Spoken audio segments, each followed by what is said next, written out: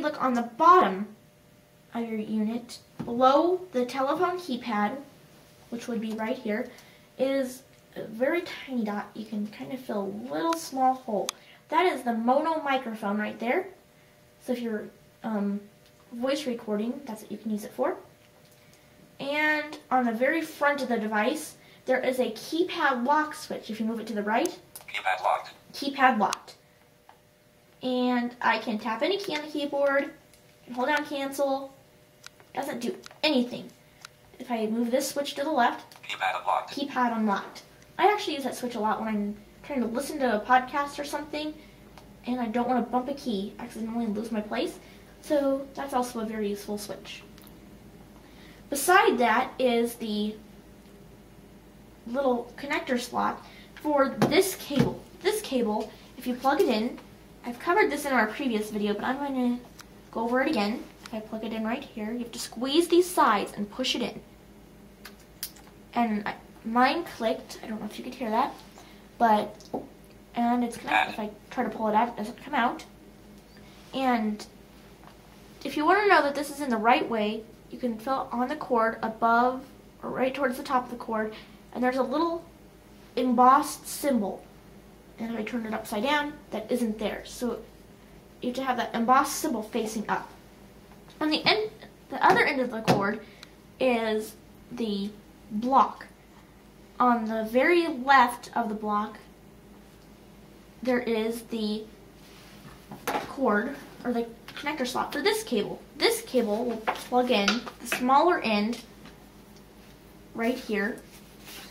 I'm not going to plug it in right now, but it would go in right like this. And the opposite end right here would plug into your PC if you want to charge it, or if you want to send files, or use the USB networking feature. To the right of the PC cable slot is a bigger USB port slot. Here you can plug in external QWERTY keyboards, external hard drives, or thumb drives. This is useful if you want to not type it in Braille or text things in on your keypad, or you want more storage space. I'll unplug this cable now, and I'll squeeze the sides and pull out, and it's removed.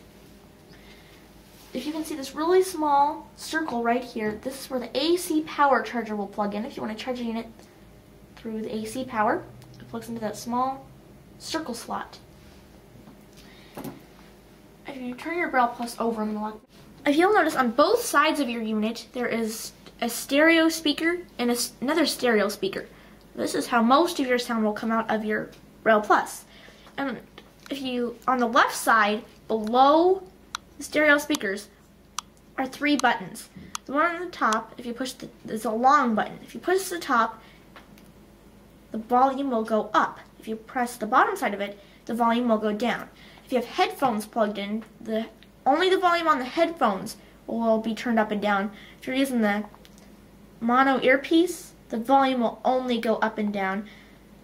And if you're using the speakers, the volume will only go up and down. So each device you use for external sound or internal sound will actually have their own volume, whatever you set.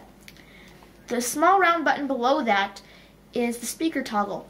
If you all of a sudden decide you want to use the earpiece for something, you can press the speaker toggle. If you're in speakers, you'll hear a quieter sound through the earpiece. It'll say earpiece. You can listen to whatever you want through the earpiece and then press the speaker toggle button again. It'll switch back to your stereo speakers and speak the word speakers. There's a little ridge, and then below that is another small round button. This button is the quick record button.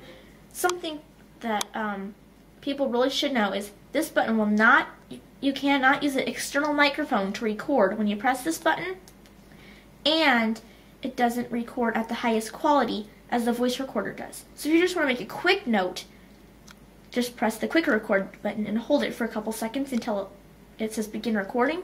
If you want to record a high quality recording, you're going to want to actually open the voice recorder. Turn it over like this,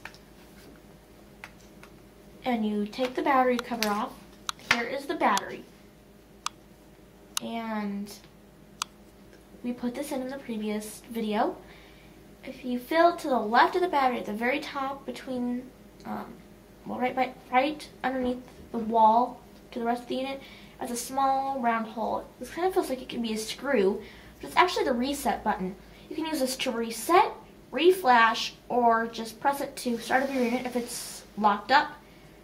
But you have to press it with something very small, such as the end of a stylus or the very end of earbuds to get that. That's all the keys, ports, and switches on the BraillePlus.